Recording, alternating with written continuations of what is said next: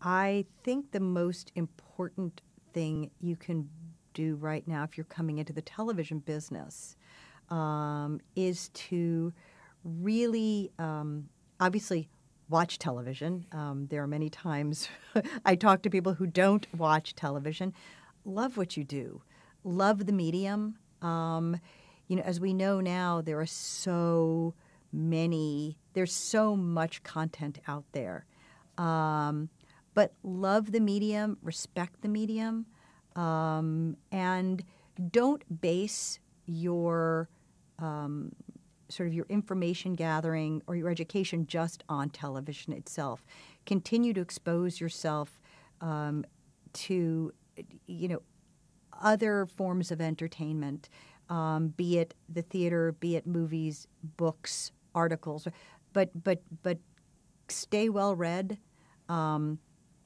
Expose yourself to everything that is that's not only viral on the internet, but seek out little niche ideas that are beginning to that are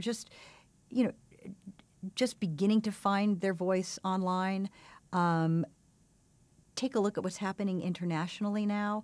What's interesting is foreign production companies are getting very hip and very savvy very quickly in terms of producing their own content. We still have it's a very robust marketplace out there, so we do incredibly well internationally.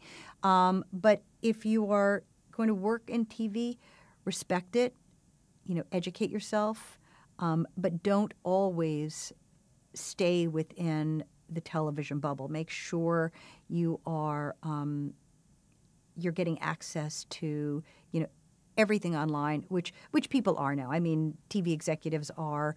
My daughter is. Everybody is. But it shouldn't be. Your education should not be limited to just TV.